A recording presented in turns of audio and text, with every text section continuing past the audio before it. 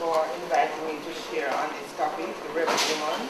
I want to talk about women in slave resistance around the idea presented by one of our first historians of women, Caribbean women history, Dr. Lucille Maturin. Some of you may know that women's history is a fairly new development. In the past, for instance, when I was in high school, I would not have studied about women in particular, and women would have been mentioned incidentally in history. But in the 1970s, in response to what we call second wave feminism, women began to look at their own, not only women, but men too. Historians began to look at women's role in history. And for the Caribbean, one person who led that examination was Lucille Maturin, mayor, and she became a significant, she died recently, and she became a very significant person in terms of the women agenda, going to the UN on behalf of Jamaica and so on. So I want to use her book, The Rebel Woman. I'm a very old copy, but this is published by the Institute, so you should be able to get copies here, as a kind of central idea running through what I have to present to you. And I suspect it's because of that book why the topic was also selected. Rebel Woman, the role of enslaved women in resistance. So if you have been doing Caribbean Caribbean history generally, by now you would have recognized that rebellion was a feature of Caribbean slave society. Enslaved men and women from the very beginning of New World slavery asserted their rights to be. They presented themselves as more than chattel. Now in slave society, during slavery, the men and women who were brought from Africa were seen as commodities. And if you examine slave laws and slave regulations, you'll find that they were not presented generally as human beings. And so resistance or rebellion is a form of saying we are human beings. They asserted this by their reaction, and it is from the very outset. They attempted, according to Barbara Bush, who has written a whole book about women during slavery, they attempted to do this to frustrate their owners. Couldn't free themselves at one go, but they would make sure that the lives of their owners were not very happy. Now, Lucille Maturin's book, as I just mentioned, was published in 1975. That decade, we began to develop Caribbean women's history. And we could use it as a kind of template. So in your studies, you could use Lucille Maturin's book as a kind of framework to look at how women resisted and their role. This is important because she sets women's resistance in the wider context of rebellion and the slave society, and she helped us to begin to examine the crucial and central role of women, not just in resistance but in slavery. We also need to look, however, and she mentioned it under one of her subheadings, that they were not just resistors, they were not just rebelling. But in the literature, we'll find that there's a question asked, were they traitors? Did they collaborate with white men especially against their brethren? And that's a question that you must grapple with. There may be doubts raised as you study this topic about their importance in resistance, because they were supposedly so close to white men who admired them and who they developed relations with. And there's some evidence that they may have passed on information about rebellions to these men. But whether we agree that they were traitors or not, what we do know is that they took active part in resisting slavery.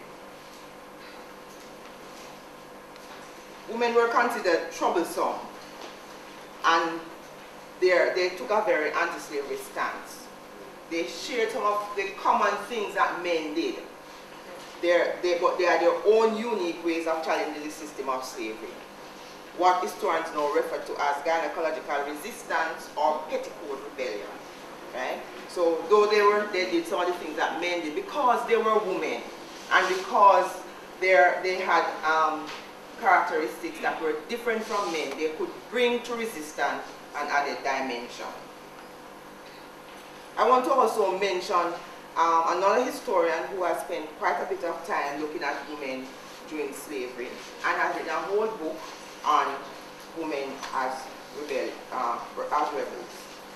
His name is Aleric, Professor Aleric now, and he's now the principal of the Cable campus of the University of the West Indies. And his book is called Natural Rebels. You have to write down the name because you'll get a sheet with that on it later on.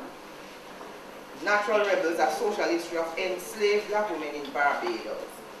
Now, as the title of his book tells you, he considered women as natural rebels. Why natural?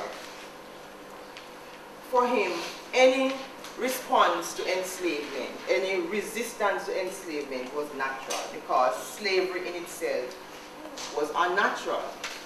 It is not something that was human beings would accept.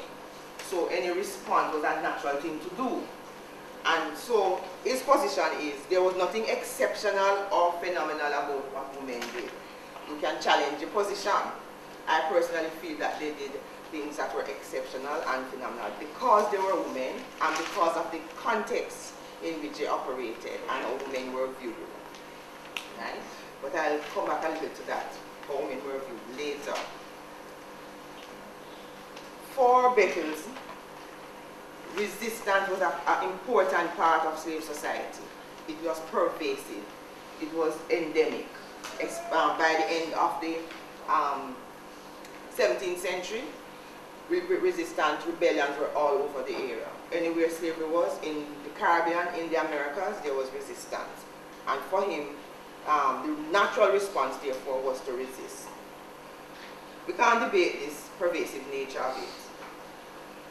Once slave society became entrenched, once it expanded and the number of enslaved Africans increased, then you'd have more and more rebellion. The reason for this increased rebellion was the profitability that could come from the crop, mainly sugar, in the Caribbean. It is said that if you're on a slave plantation, the conditions were harsher, much more harsh than you'll find in other types of economic activities. And the desire for wealth and the obvious,